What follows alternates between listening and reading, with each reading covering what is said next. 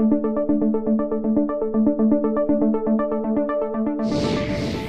good morning. This is an announcement that is really a long time coming. We've been working on this for quite a number of years, actually, and I'm pleased to be joined today by Mayor Rawlings-Blake, Councilman Brandon Scott, and of course Commissioner Batts.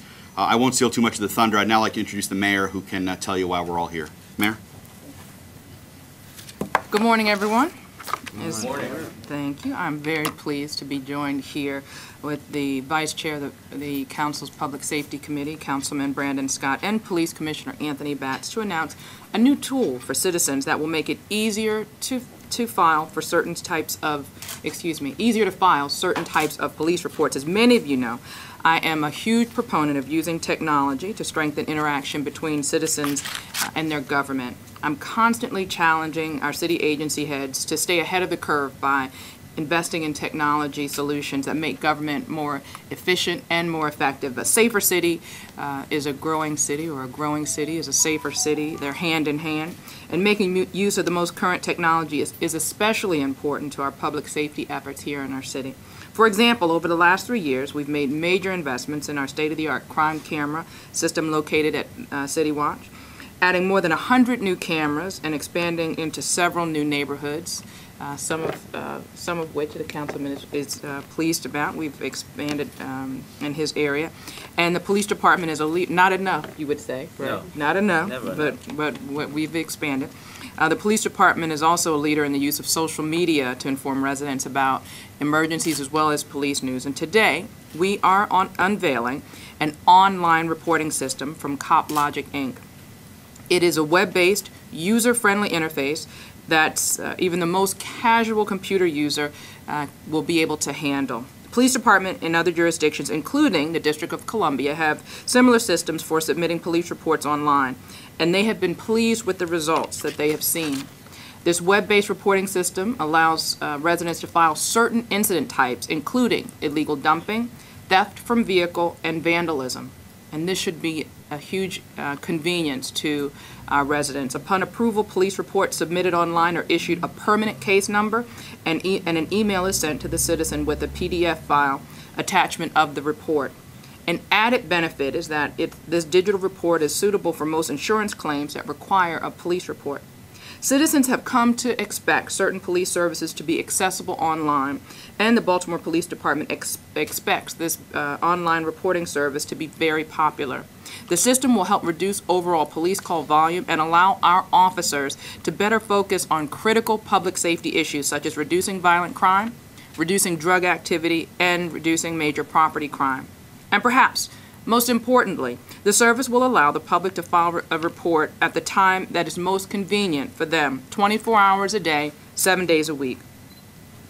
We will continue our commitment to reducing crime, particularly violent crime in the city of Baltimore, and with this new tool, it will be an excellent resource enabling new and existing residents to take part in making our neighborhoods safer as we work to grow Baltimore by 10,000 families.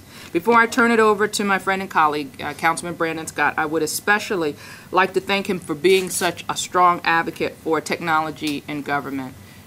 You know, I've had a extremely good working relationship with Councilman Scott, and some people think because we don't agree on every topic that the relationship isn't still good. It is wonderful, and I like being pushed, especially when it comes from someone I know who has a spirit of making government better, making Baltimore safer. So I am pleased, I know you are.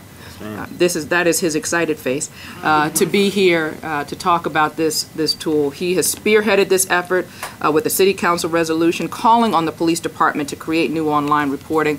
I want to thank you for working, Councilman Scott, working in partnership with my administration on implementing this new tool, and I hope that we have the opportunity to introduce new tools to make our city safer. Thank you. Councilman Scott. Well, good morning, everyone. I am very excited today. This is something that is going to be great for the city of Baltimore. As the mayor said, technology and the use of technology in government is very important. I'd like to thank her and her administration for their pushing technology use in our city and our municipality. But today, online reporting is a pet peeve of mine.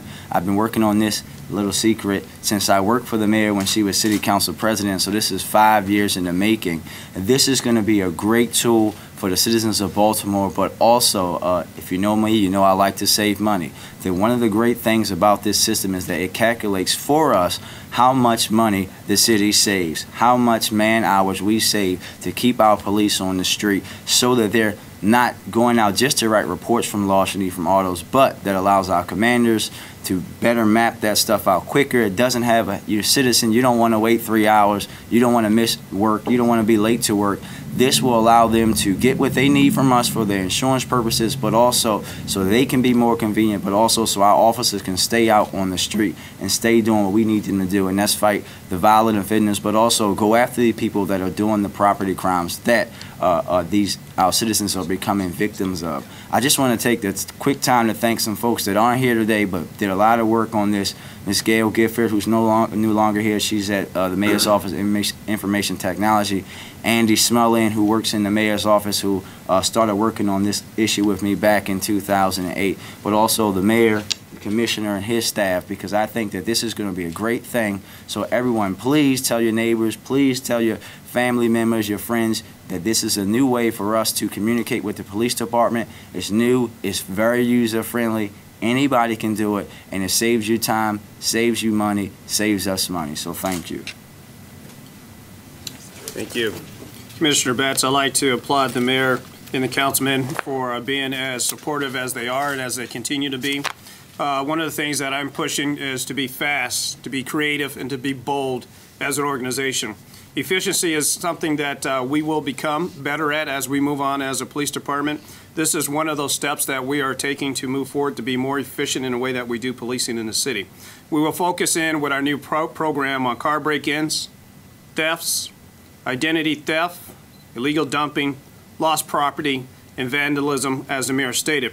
Much as the councilman said, it will free up police officer time on the low-grade misdemeanors that we have to focus on the high priorities of the organization as a whole. This is my second time of being in charge of an organization that has stepped forward with Cop Logic. I think what the citizens will see is that this is a positive. It will be a proactive way for them to get online to make a report. They will be provided with a report number. They will also get a copy of the report.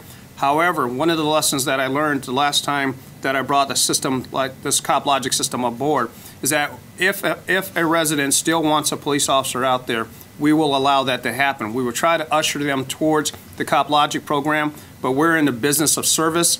If an officer is still needed, maybe someone is not adept at using technology, we will be there. Again, I'd like to thank the mayor, I'd like to thank the councilman, and my staff, Major Bolero, who is scared to death to be on TV, but she's very proud to be here. She has brought this to fruition for us, so thank you again. All right, we have time for a few questions. Then I can show you how to use it. Can you see that? Or do you have it up on your screen? It's on here. You guys are going to get a demo also, a more in-depth demo after the press conference. But any questions? I guess that's a little better than watching this. The point is that it can also be accessed on smartphones, tablets, computers, anything that's really internet accessible. Questions?